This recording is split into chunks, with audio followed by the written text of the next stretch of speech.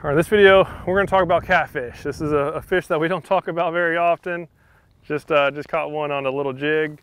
But as far as how to unhook these are, these are saltwater catfish. These spines are very sharp and they hurt very, very badly if you get spined by them. So a lot of people will just not touch the catfish and try to use pliers and shake it off. I highly recommend against that, because when you're shaking it off, you lose control and no telling where that fish is gonna land. Sometimes it'll come off in your direction. I've seen it happen multiple times where people get pinned after the fish has gone off the lure, and gravity will either hit their leg or hit their arm.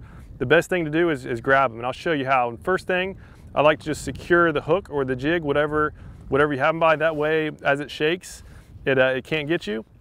And what I like to do is I go from underneath.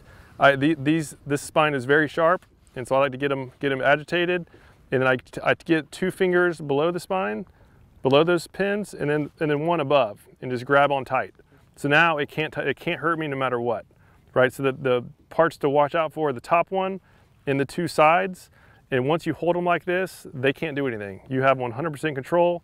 Now you can just take the hook out, and then as far as releasing it, I just simply put it upside down, flick it off, and it's gone. No harm done. But that's the safest way that I found to release them. I've caught a bunch of catfish over the years. I've still never been spined by them because I just go ahead and grab them. The times I've actually come close to getting barbed is when I'm using the pliers or using the line trick where you wrap the line over. I don't recommend for catfish. Just grab them just like that. And as long as you're careful, just make sure that you control the head before you reach in there. It can't be flopping around too much. If you do that properly, you will never get spined by them. You won't have to worry about it. You'll just get a little bit of slime on your hands, and that can be just wiped off with the old rag. But I just wanted to share with you at least the way that I've found to work best to get those catfish off safely. If you do have any other method, please do leave a comment down below. I'd love to hear your thoughts, and I'm sure others would as well. So leave a comment down below if you have any. Otherwise, thank you so much for your time. Hope you can get on the water soon. Catch the big ones. There's something about the water that'll give you peace, all by yourself or with your family. Live salt strong and wear the line today.